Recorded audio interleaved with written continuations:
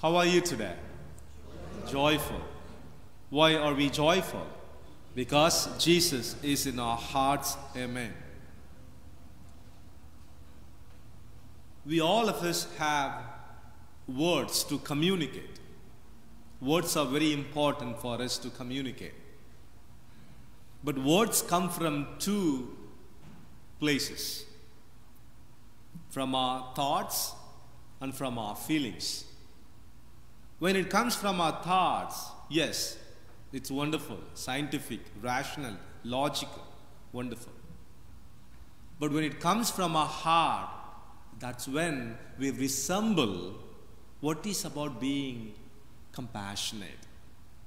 What's it about being loving, forgiving, merciful, charitable? Also, sometimes what happens, we do the other ways, the opposite. Hurtful, proud, taking vengeance about others' deeds towards us, all those things. Here, Jesus is asking us to make our prayers come from our hearts than from our minds. When we make our prayers just as thoughts, a logical, a rational, combination of words, no. It's all about babbling like the pagans.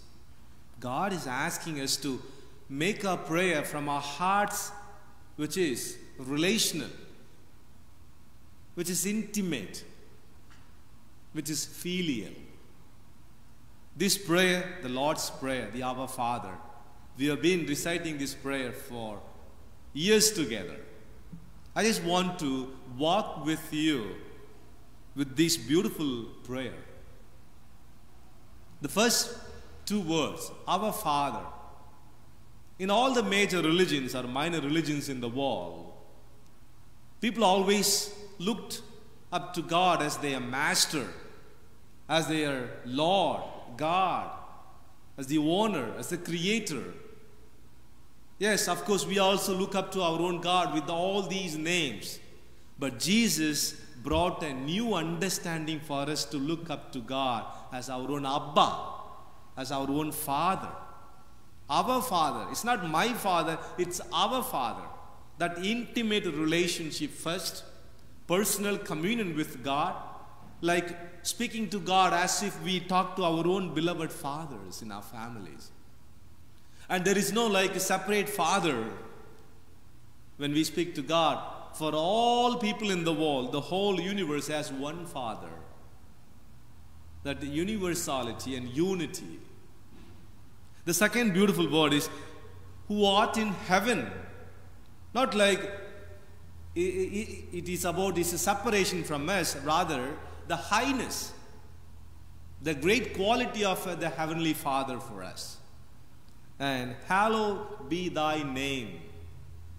It's not that we make God's name holy. It's not that we make God's name sanctified, because God is full of holiness. God is the holiness.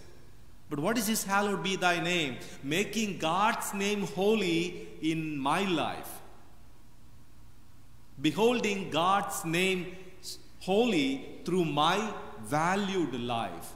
When I value God as the priority, the predominant priority of my life, I make His name holy in my personal life. When I do something good, when I remain something good, when I become good, my doing and being, when it is good, then I behold God's name as holy in my personal, in my social life. And the next verse is, thy kingdom come and thy will be done. Many a time what happens, we come to God with all our grocery list. Lord, I need this, I want that, I need that to be fulfilled. No. God knows what we want in our lives, but the only thing is that we have to be the obedient children of God. It's God's will to be fulfilled in our lives. It's God's kingdom to be revealed through our lives. We need to be obedient children. When we prioritize His will, all our wants and needs will be fulfilled. Sometimes what happens, we just use Him for our needs. No, we must have Him as a priority, thus we get all our needs and wants be fulfilled. The next beautiful sentence is, on earth as it is in heaven. The crux of this line is, we all are called to become the paradise, the little paradise, walking paradise on earth. When we have God in our hearts, in our lives, in our families, we become heaven on earth. The second portion of the prayer is, give us this day our daily bread. Yes, we all need bread for our life sustenance.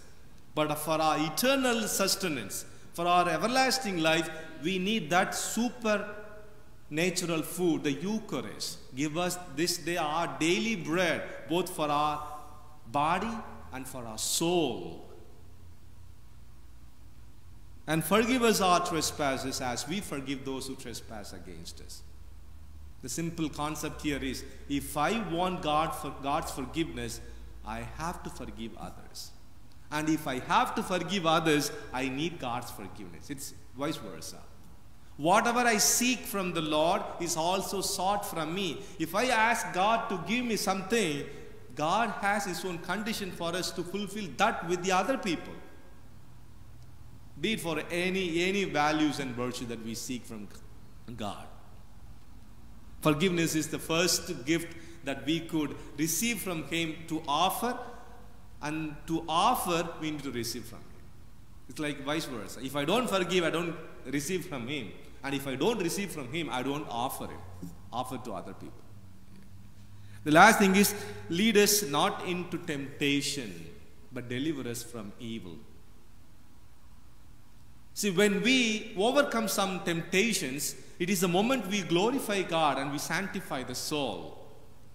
And we need to work on overcoming our own little temptations that really lead us to Satan's trap and clutches, and deliver us from evil. We all know there is going to be a final judgment before the Lord's coming.